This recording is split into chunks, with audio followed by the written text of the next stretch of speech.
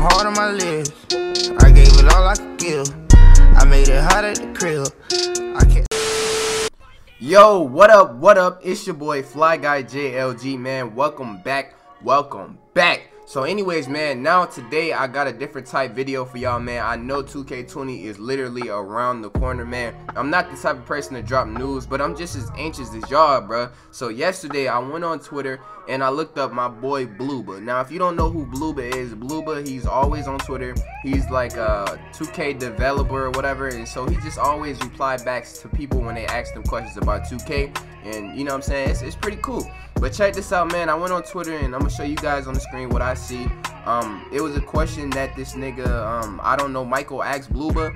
He said, are mid-range Deadeye and deep-range Deadeye combined, or are they the same? Bluba replied back saying, they are combined into a single Deadeye badge, pretty much the same function as last year. It reduces defensive impact on late closeouts, but now it works from any range. So with that being said, bruh, that is a definitely game changer, bro. I know for me, because I like to grind for my badges, bro.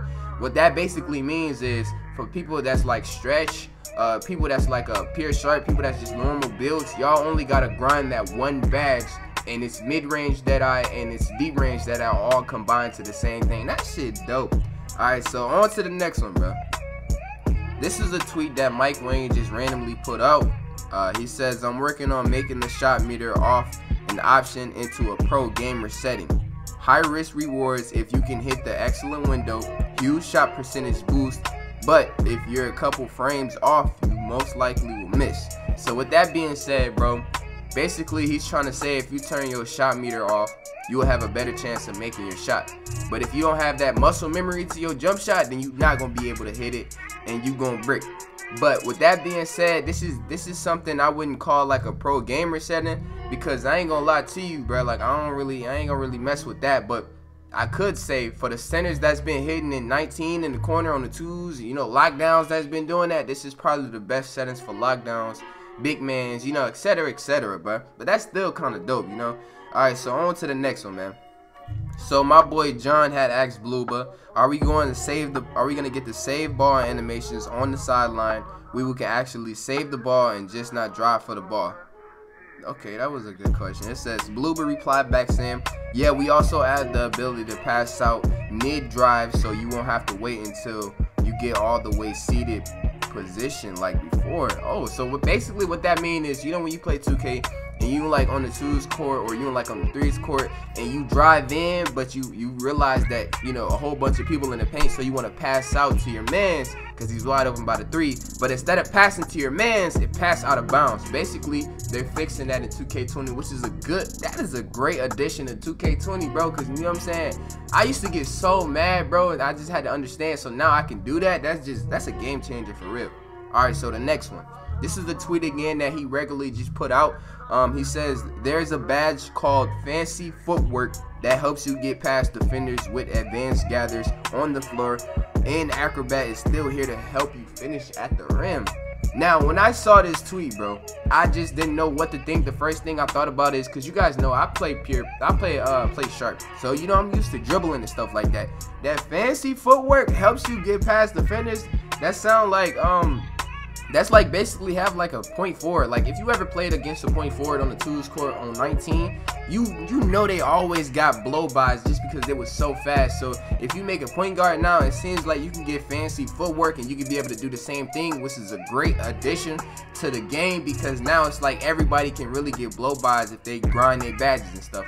And so the next one, my boy Gecko Got Boards asked Bluba, even though volume shooter is a positive thing, because you know they're adding volume shooter. Y'all remember volume shooter? That was like the worst thing on your player. You don't want that.